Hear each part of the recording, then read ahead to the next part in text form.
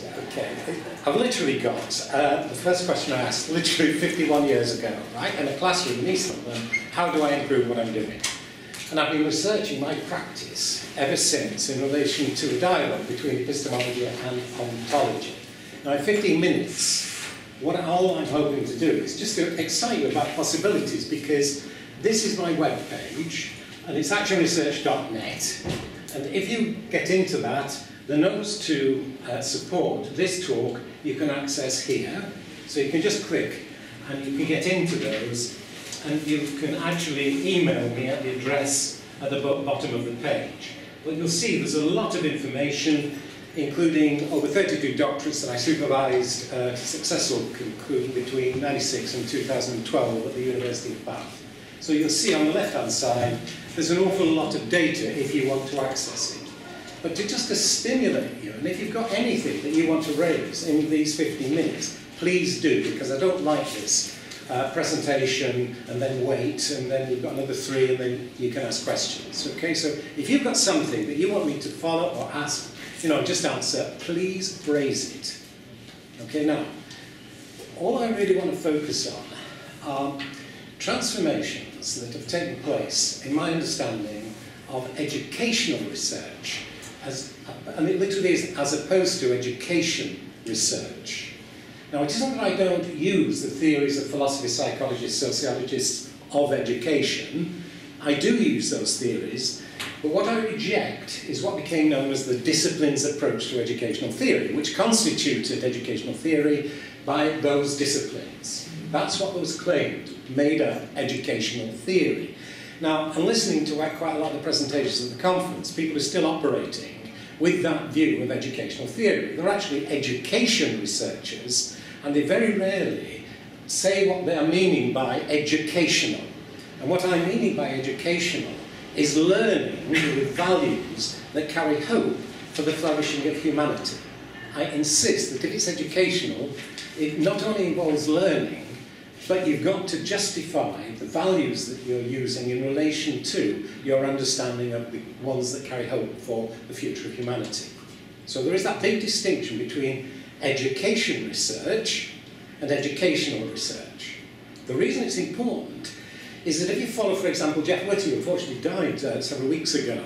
Jeff was president of the British Educational Research Association, and in his presidential address he was claiming that we should change the name of the Educational Research Association to the Education Research Association, because, in my judgment as a sociologist, Jeff was still interested in controlling what counted as educational research. You've got the executive director of the American Educational Research Association, even up to 2 years ago, writing to all of the publishing people in ARA to say that she wanted them to use education rather than educational research.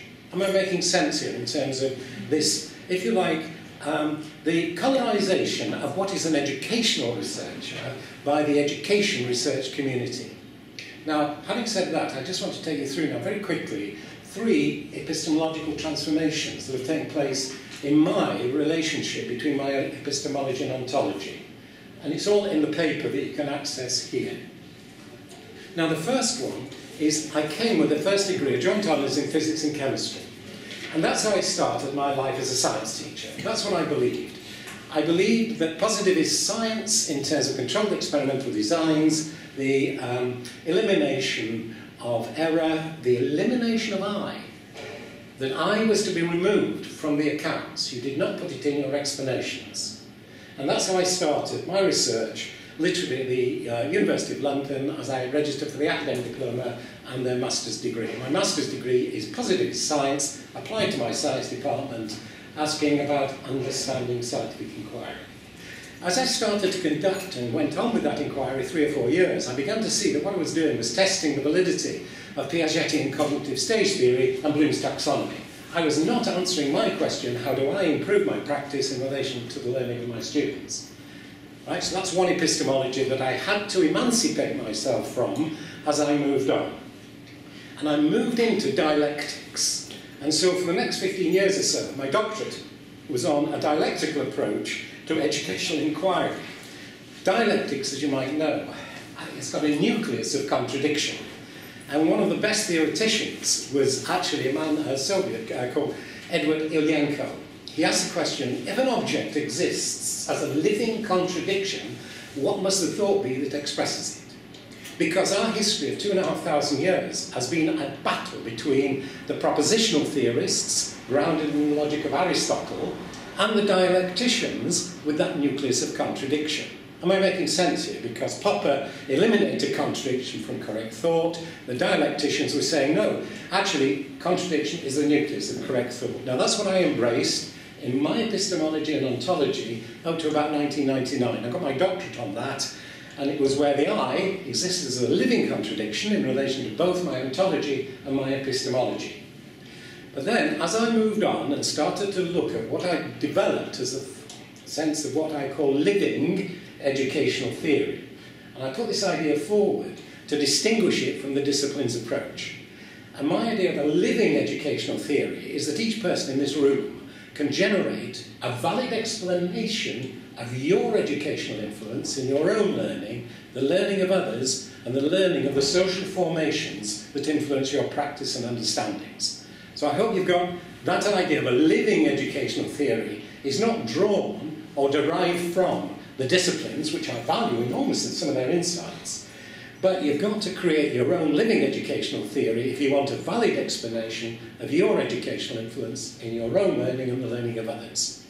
Now, the transformation that I had to then undergo was that existing as a living contradiction was too limited when I came to the latest phase of my research, which is looking at the influence of living theories in the learning of social formations. I needed to start researching from within community. And that brought me into Gregory Bateson's idea of an ecology of mind. I had to develop an inclusive approach to my research, which actually required a different ontology and epistemology. I had to develop a relationally dynamic understanding of both the epistemology and the ontology. So the dialectics weren't enough. I had to emancipate myself from that and move into a different epistemology, which I've documented in this paper here, and you'll see all my recent writings I then transfer into this section here about Jack Whitehead's writings, and you'll see the development from those early 1972 writings as a positivist into the dialectics, now into the sense of a relationally dynamic awareness, which I just hope you are experiencing with me, because what I tried to do in this transformation into the epistemology and ontology is to use digital video data a lot. That's why I videotape myself here, and what I'm hoping that you experience even now is a certain energy, which I believe that I'm expressing in this context. And I hope you feel my enthusiasm and a life-affirming energy that is actually part of my research. Not only that, but I work with a lot and research within a lot of different communities. And I use the digital video to actually show myself acting within those communities. Now, what I do with digital video is I would just like every week I've got students that actually are... Here we are. Now, the sound is not important for this one, but this was on the 12th of July at the University of Cumbria. This is one of my research students, Margaret Blatsley. She researches Adlerian psychotherapy with ideas like community feeling and social interest. Now, what Margaret is doing is actually using the digital video. If I move, this is what you can do with digital video. Have you ever used this yourselves on your own practice, where you can move the cursor along very quickly, and it shows you that embodied expression of both your energy and meanings. And if you look at the top right, you can see one of the research communities that I'm part of. They're actually now in conversation together, but they are in community. And the relational dynamic between us all, I'm saying, has got to be taken account in terms of both our ontology and our epistemology.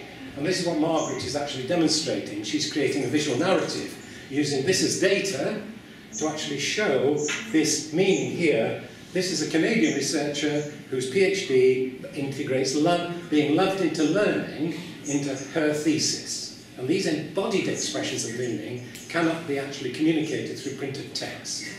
Now, let me just pause there, because I know that there's a lot to take in there, and especially this latest transformation of mine, where the epistemology and ontology is using the digital visual data to communicate meanings, not only of the theory of knowledge, because it's relationally dynamic. I need to show myself responding to people like yourselves. This is why I love questions to come in this. I hate doing what I'm now doing, which is, I'm talking at you basically. I'm hoping that something is communicating, but it actually denies the very dialogical form of educational practice that I believe in. You know, it's only if I got your questions and I could respond, and then we can actually share what you're doing, and we can actually develop together, that would bring us into this form of research. Okay, but I'll pause because I've got about 2 minutes left. Is there anything? I know we've got questions at the end, but from what I've just said, is there anything that you're feeling you would like to hear more about or to understand better? Or have I communicated clearly or just confused? Definitely so. No? Yes? I'm from Finland. Is this living educational theory like, does everybody have their own theory, or is there some generic theory? No, it is. It is very much that. I hope you got that from what I was saying. Each one of you can create your own valid explanation of your educational influence, and your explanatory principles are the unique constellation of values that you use to give meaning and purpose to life. So each of the 32 doctoral theses I supervised between 96 and 32, each one has got their own unique and original, that's why they were all chosen as original contributions to knowledge, but each one had got their own unique constellation of values as explanatory principles. And these are ontological values, the values you use to give meaning and purpose to your life in terms of your view of education and your research. So there is no generalizability in the traditional sense of theory. Are you okay with this? Because traditional theory, you derive the explanation of an individual from the general theory. Now, in my experience, no existing theory from any of the disciplines, individually or in any combination, could produce a valid explanation of my educational influence with my children within the school. So I had to create my own. So it's not derived from any general theory, it's actually generated. You test the validity of it, and I go into the ways of testing validity using Habermas's criteria of social validity, but it's a very rigorous, intellectually justifiable process. You wouldn't get 32 doctorates, and there are 40 odd on that in the living theory section of my webpage from universities all over the world that have taken this idea and worked with it. So, yeah. Is it relativistic theory? Sorry? Is it relativistic? It isn't in terms of, you don't relate this in terms of relativism. You know, yes, 2 minutes, okay. What you've got to do is to actually clarify the meanings of your values through your practice. So I did with creativity, academic freedom, others have done it with love, justice, compassion, and they've clarified and communicated the meanings of their values in the course of their inquiry. And they've tested the validity with others of their explanation of their educational influence. But it isn't relative to other explanations or other living theories. I use the theories from traditional theories. You know, I use sociology, I use psychology, philosophy in particular. But none of those theories can actually explain my educational influence. And this is why the energy, I'm saying each one of you have got a life-affirming energy that you express within your practice. I'm sorry, I think, but go on this one. You said that in the core of this practice is contradiction. That was earlier on in the dialectics, yes. Okay. And so how does that come into this generating your own theory? It's just that you can draw on those three phases. Traditional theory, I use Fromm's work, traditional, conceptual theory in my own. When it comes to dialectics, I use the idea of a living contradiction because I see myself all the time as a living contradiction, and that helps me to move forward. But then, when I move into this quality of relationship, I don't at the moment experience myself as a living contradiction in the communities that I'm researching within. There is a love and an energy which doesn't have contradiction as its base. It has that certain hope about the flourishing of humanity. So it's using each of the epistemologies and ontologies from the tradition. You don't abandon those completely, but you emancipate yourself from some of the limitations. And I'm sorry, I've got to finish now, but maybe there are 1 or 2 questions at the end that we could follow up. Okay, well, many thanks. Thank you.